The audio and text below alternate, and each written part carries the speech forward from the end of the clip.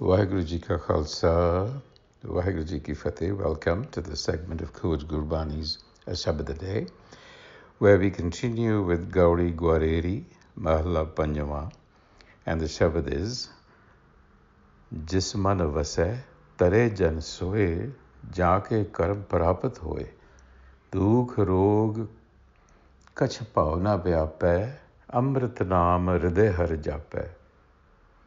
ਪਾਰ ਬ੍ਰਹਮ ਪਰਮੇਸ਼ਰ ਧਿਆਈਐ ਗੁਰ ਪੂਰੇ ਤੇ ਇਹ ਮਤ ਪਾਈਐ ਰਹਾਓ ਕਰਨ ਕਰਾਵਣ ਹਾਰ ਦਿਆਲ ਜੀ ਜੰਤ ਸਗਲੇ ਪ੍ਰਤਪਾਲ ਅਗਮ ਅਗੋਚਰ ਸਦਾ ਬੇਅੰਤਾ ਸਿਮਰ ਮਨਾ ਪੂਰੇ ਗੁਰ ਮੰਤਾ ਜਾਂ ਕੀ ਸੇਵਾ ਸਰਬ ਨਿਧਾਨ ਪ੍ਰਭ ਕੀ ਪੂਜਾ ਪਾਈਐ ਮਾਨ ਜਾਂ ਕੀ ਟਹਿਲ ਨ ਬਿਰਥੀ ਜਾਏ सदा सदा हर के गुण गाए कर कृपा प्रभ अंतरजामी सुख निदान हर अलख सुआमी जी जंत तेरा तेरी सरनाई नानक नाम मिले वडियाई.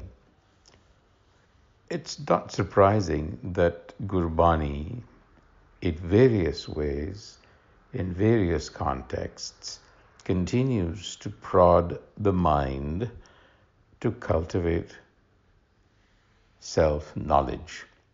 And this passage is no exception.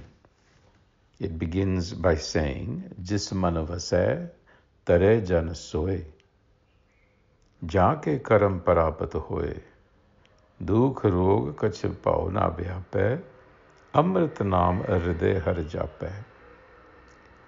Literally translated, only when the mind is so graced, jaake karam prapat hoye. How is it so graced? Graced with self-knowledge. Amrit naam hriday har jape. So a mind that abides with self-knowledge, or the har, is graced. So only when the mind is so graced with self-knowledge that it comes to abide with the herself, Jisman Vasai, Soe.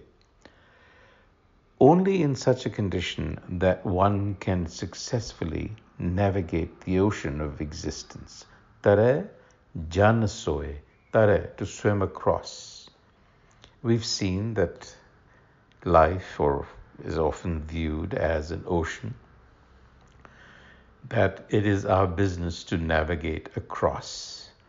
And if we are to navigate our way across, we require self-knowledge, or else we will continue to fumble. In such a state, where the mind abides by the herself through self-knowledge, all sorrow and misery disappears. Dukh rog kach pau na vyape. Fear, existential fear, disappears. And in the Rahau Pankti, the Guru goes on to suggest to us how to get there. And he says, Par Brahm Paramesar Tyaya. So Tyaya is the root here. Tyaya means to think. Literally, it means to think or to recall or to remember. And in this Rahau, it means to think of Par Brahm Paramesar, which is a reference to the transcendent creator, the absolute. So the question is, how does one think about that which is not material? How does one think about that which is not visible or accessible to the senses? And the second part of the Rahau tells us how. The answer is, Gur pure te eh mat paiye. Gur pure has multiple connotations. Gur refers not only to a specific technique, a method, as in having the gur for something. It also refers to spiritual knowledge. It also refers to the enlightener. Pure, perfect, complete. In other words, never failing, foolproof. Gur pure te, from such an enlightener, or such an enlightener that possesses the foolproof methodology. Eh mat paiye, obtain this understanding. Gur pure te eh mat paiye. Then you will learn how to do Tyavana. Otherwise, you will not know how to do Tyavana. And it makes sense. After all, how can you bring to your mind the notion of something that we don't even have any idea about? Our minds are totally fixed with the senses. We only see material things and objects. How does the mind begin to cultivate a sense or knowledge of that which is Par Brahm, which is beyond the senses, which is transcendental? And the Guru says, Gur pure te eh mat paiye. Understand the technique, understand the way to do it from the Gur. The Gur will give you the Gur, so to speak.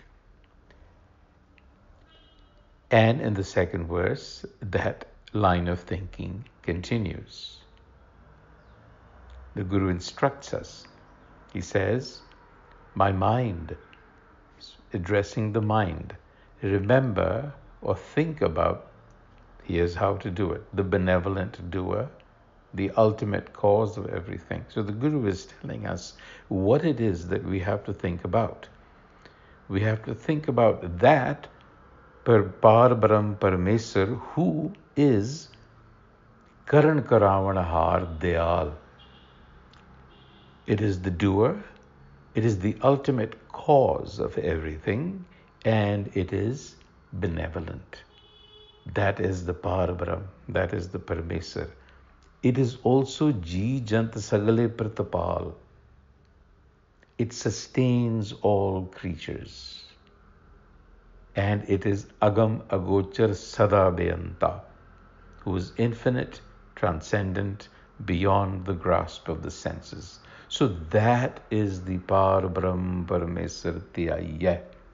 The Guru elaborates. This is what you have to bring into the mind.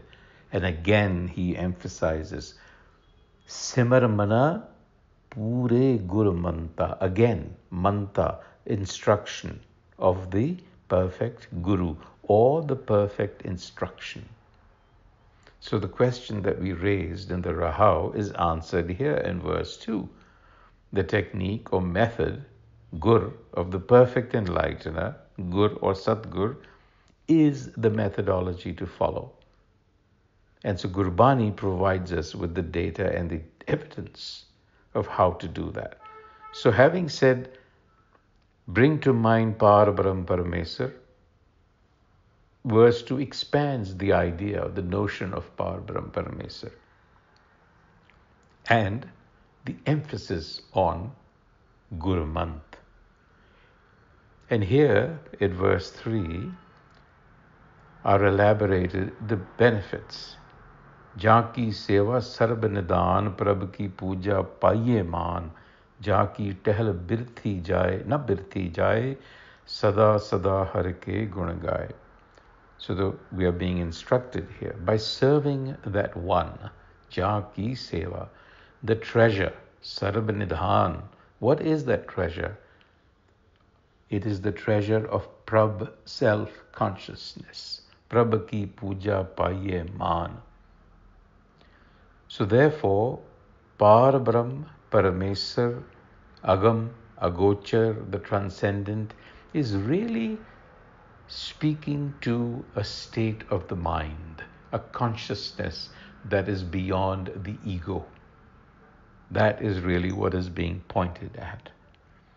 And now, the Guru is telling us, where is our starting point? What is the Guru Manth?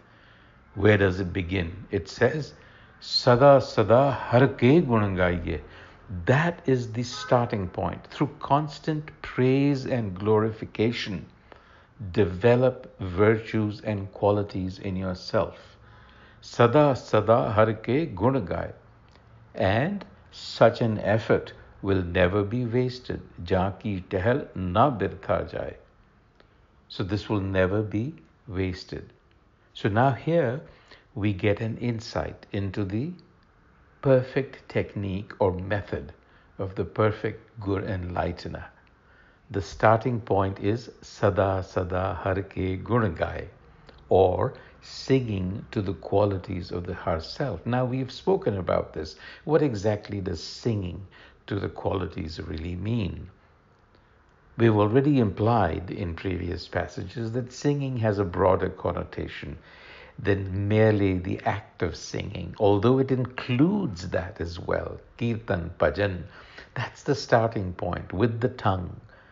But in a broader context, singing means that singing with the tongue should eventually shape or reshape one's mind and therefore one's life in accordance with Gurmat. Those are the virtues and qualities that Gurmat lists that we must acquire through this process. So this is a radical change in lifestyle, tehel, that is being asked for. And it begins with the tongue. That is the starting point.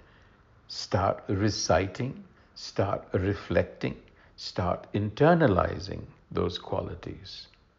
That is the beginning point. And as you get on that process, you will find that the process itself will continue to guide you. That's the beauty. That's the gur. You don't need to look hither and thither. Just get on this process, and the process will lead you on. And in conclusion, Kari Kripa Prab Antarjami Sukh Nidan Har Alakh Swami Ji Jant Teri Saranai Nanak Naam Mile Vadiyai. So Nanak is asking for the gift of self-knowledge, Vadiyai. And he says, all creatures seek your refuge. Ja ji jant teri saranai. So have mercy, for you are the inner knower. Kar kirpa parab antarjami. You know the state of our mind. We don't need to actually tell you. You know that already. So have mercy. You are that unseen but treasured master. So therefore, what is being asked for is self-knowledge, which is a state of consciousness of the mind. We have to break through the restricting and the constricting consciousness of the ego, which cannot see beyond material entities. On that note, until the next time, Vaheguru Ji Ka Khalsa, Vaheguru Ji Ki Fateh.